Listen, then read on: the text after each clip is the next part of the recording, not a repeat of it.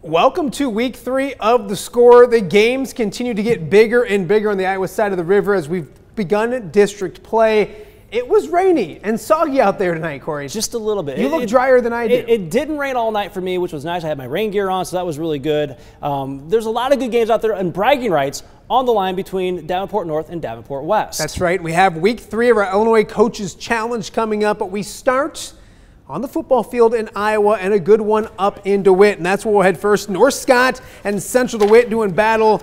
Don Umling getting everybody ready. As you can tell, it was a mud fest first quarter. Ball goes on the turf, and there is David Borchers there to recover it.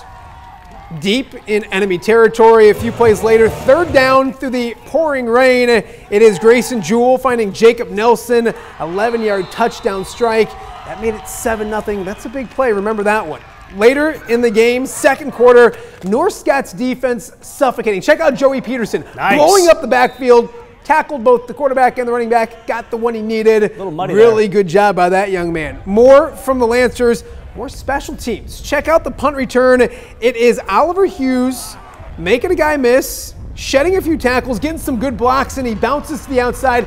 Not going the fastest because there's so much mud and slop, but look at him go down the sideline, down inside the 20-yard line. But the Sabres defense would come up with a big play after that. Check out the interception by David Harper. This would kill the drive. That one touchdown you saw, that's the difference. Wow. North Scott wins this one 7-0, your final score. All right, to Spartan Stadium we go. Pleasant Valley, 3-0, hosting Muscatine. Opening quarter and 14-0. Muskies driving. That was Eli Gay. Fakes, keeps it, picks up a first down. Next play, Muskies welcome back Tim Nimley. 4th and short. Lugs it up the middle for another first down. And that would lead to this, Menton Cooper. He has a little daylight. Muscles in for the score. 14-7. Just before the half, Spartans keep it on the ground. Zach and go. And he goes. Bouncing to the outside. Enough to move the change. That would end up leading to the half. Checking a final in this one. It is Pleasant Valley winning 21-14. Let's head to Brady Street Stadium. City bragging rights on the line in this one. And it's Wildcats and Falcons matching up. West gets an early stop and then takes flight. Brady Hansen fires to Jordan White down the sidelines, 20-yard, but the Falcons would not score on the drive. And we've heard it a lot. Safety first. West punting in its own end zone. North's Gage Avance smothers the punter for the safety. 2-0 in the second quarter. Wildcats on the move. Nolan Mosier on 3rd and long, connecting to a sliding Giovanni Morales to move the sticks. The Cats get 3 out of the deal. Isaac Griffiths drills the 35-yard field goal. That made it 5-0. North's defense up to the task all evening. Amir Lomas and Devontae Hicks meet at the quarterback for the sack. North tries to punch it in just before the half, but the West defense delivers. That's Hunter Runge with the pick. 5-0 at the half. Third quarter, Cats at a safety, then on the move for the first touchdown of the game. Zane Beebe is relentless. The 13-yard touchdown run. That would make it 14-0 on the next play. Actually, on the next play, it's Cade Sheedy doing the honors. He gets into the end zone. North posts a 21-0 victory at Brady Street Stadium. So North now 2-0 on the season, and we will check in with head coach of the North Wildcats, I do believe, is with us. Adam Height, we had to track him down. He's back at school, hard at work. Coach, we appreciate you joining us. Congratulations on the victory. I want to start with the defense because so often on highlights we show touchdowns and yards. Your defense, especially your run defense tonight, absolutely fantastic.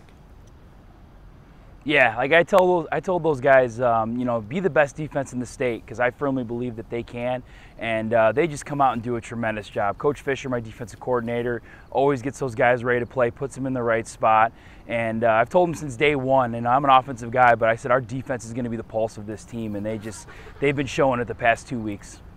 Brandon, what did it mean to you to win tonight and beat your mentor? I know a guy that you worked for.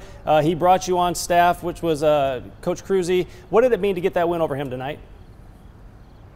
I think it's for both of us. It was just kind of a game we weren't really looking forward to because we know each other. You know, I know him, and he knows everything we're doing over here. So it was just kind of relief a little bit to get it taken care of and out of the way. I know we're kind of both glad that it wasn't a game that was later in the season. It was early on. But now we're on to Bettendorf. You know, that's a game that our guys are hungry for. You know, in the locker room, it was a sombering moment. You know, they were up, but it felt like a loss because they know we could have done better tonight.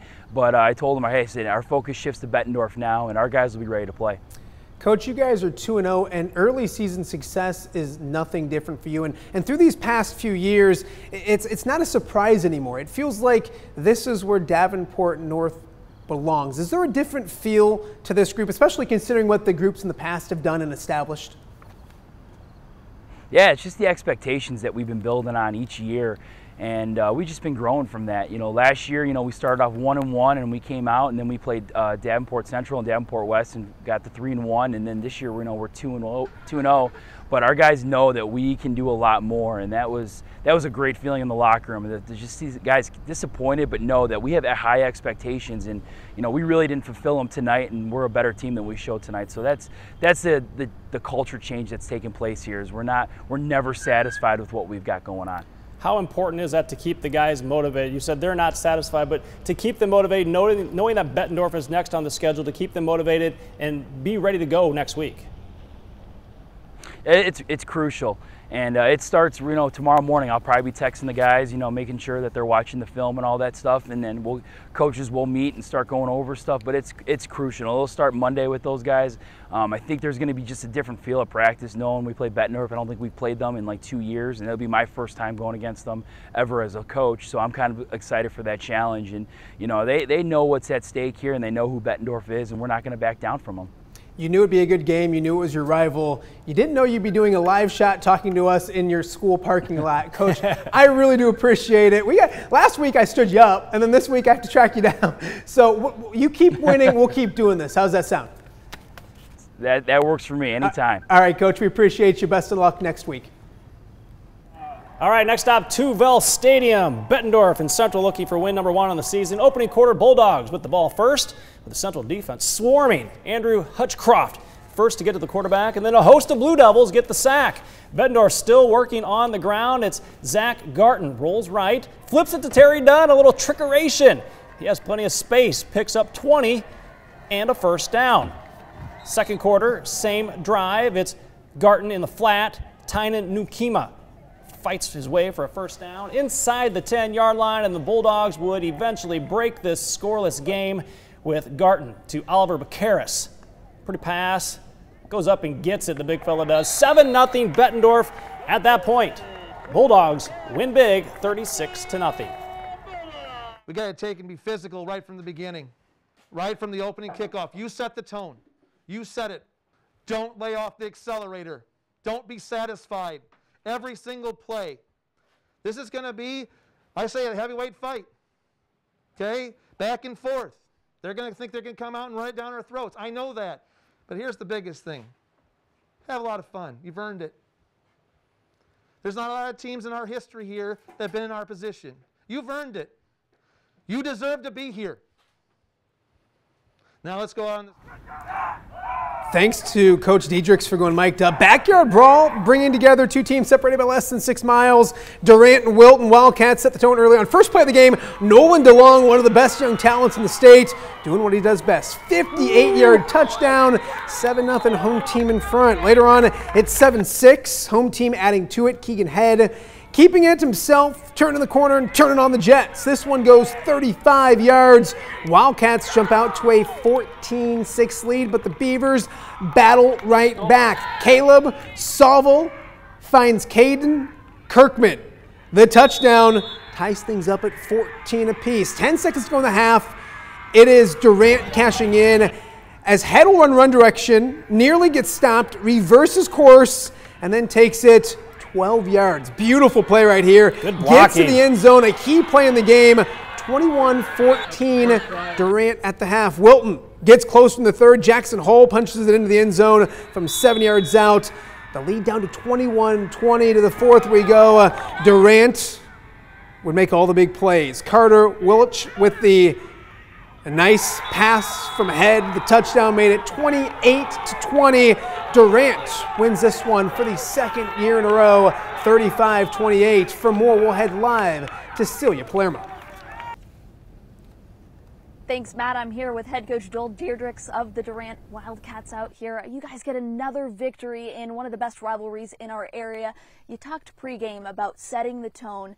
How important was setting the tone here tonight? Yeah, like I said, Tuck came out early and we fought really hard. And the first play went for a touchdown, and then we had to come back, and they got us on a kickoff. But I thought our kids really fought hard from the beginning. You described this one as a heavyweight fight. It really was that, but this was about bending, not breaking. How crucial was that for your guys tonight? Yeah, he's nerve-wracking as a coach, but it's awesome. The kids did a great job. They worked hard every play, and they never gave up. We had some key turnovers when they were in the red zone for them and turned them back away, and then we were able to finish out the game. This team is in a unique position, and you mentioned it earlier as well, that this program, it's in a unique point in its history. You guys are off to a 3-0 start for the first time in at least more than a decade. We don't know how far those record books go, but you got West Branch, Cascade, you got Beckman ahead. How do you ride this momentum down the stretch of this season? We just take it each week, game by game, and what we phrase with these kids is it's championship week every week. We don't look to any other games, and we just take it on a Friday night and get out there and do the best they can. You told these guys, have fun, because we don't know in a time like this what any week holds. How important is it for these guys to savor moments like this? Yeah, you know, we're already doing senior night in week 3, which is unheard of. But, you know, that's right. We want to take each game. We want to do everything we can and do the best we can for our seniors and for our program. So that's what we're doing on a weekly basis. Thank you so much for staying up late with us, Coach. No, Matt and Corey, I'll send it back to you guys. All right, we will head to West Liberty. Maquoketa finally opening their season on the road after 2 cancellations and looking good in this one. Cannon Coakley, the nice run for a first down right there. Then some defense by the Cardinals, as it is Tyson Wilhelm coming up with the interception.